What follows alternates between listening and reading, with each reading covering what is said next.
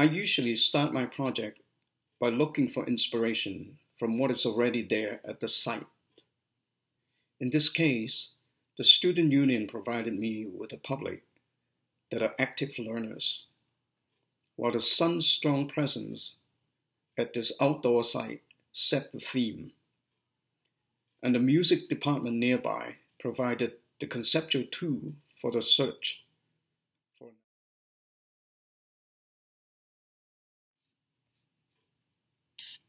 The basic idea is there is harmony and dissonances everywhere in the universe, and sometimes these opposites meet, like in the case of the musical oddity called the Pythagoras comma, where the seventh octave of any musical pitch that slightly mismatches its 12th perfect fifth progression, while in theory they should match up.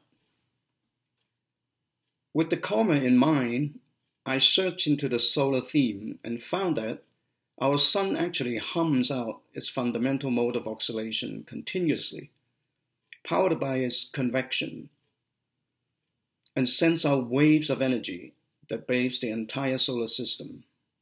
This 3.4 microhertz hum of its fundamental mode of oscillation is musically the tonal center of our sun.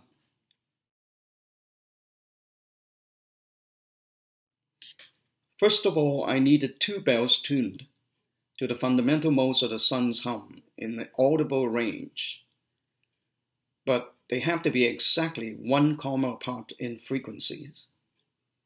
I only found 2 factories that can help me with this, one in Australia and one in Holland, and I picked the Dutch one to have them cast. So now I have 2 bells. One is tuned at 1782.6 Hz at the 19th octave pitch of the sun's tonal center, and the west bell is tuned 1 comma interval apart from the east bell at 1870 Hz. The bells are then embedded within a 7-foot diameter resonator, with a knob on the east and the west side of the resonator enveloped. The public can ring out the sun's tonal center by pushing in any one of the 2 knobs. But if you want to hear the sun's comma, you will need a collaborator and ring both bells at the same time. Only then will the comma be audible.